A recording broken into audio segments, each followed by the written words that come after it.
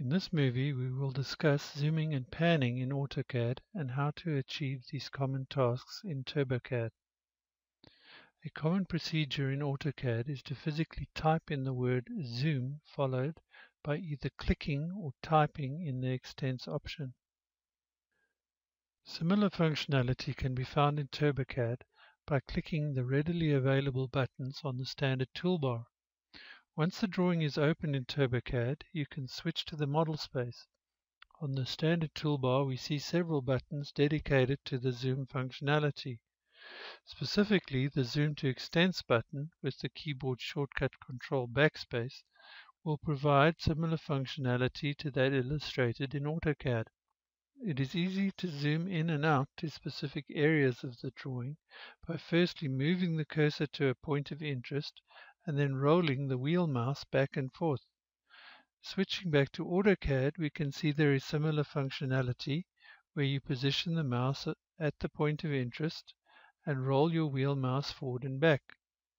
Once you're in a sufficient zoom magnification, it is possible to pan around the drawing by clicking and holding the wheel mouse button and then dragging to adjust the view.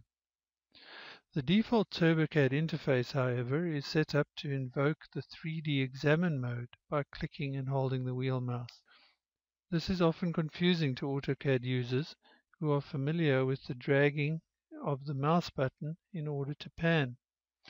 New users who are unfamiliar with this Examine tool also think that their drawing has been corrupted and it is now at an angle.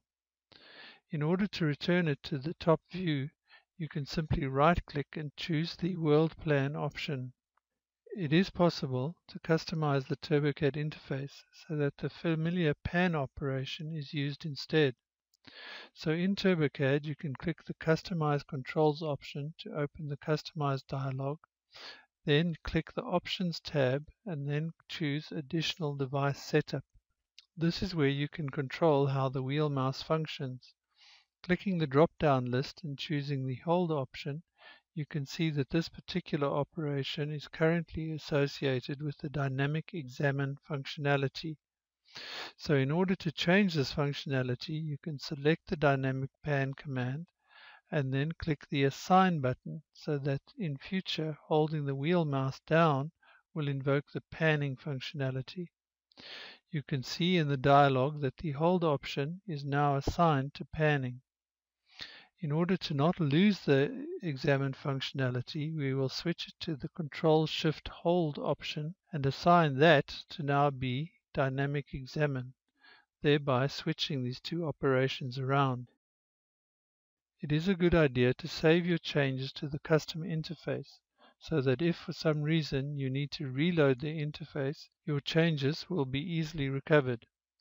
In this case, we will use the name My Interface, and then we can subsequently click the Load From drop-down list and select our saved interface and then click the Load From button.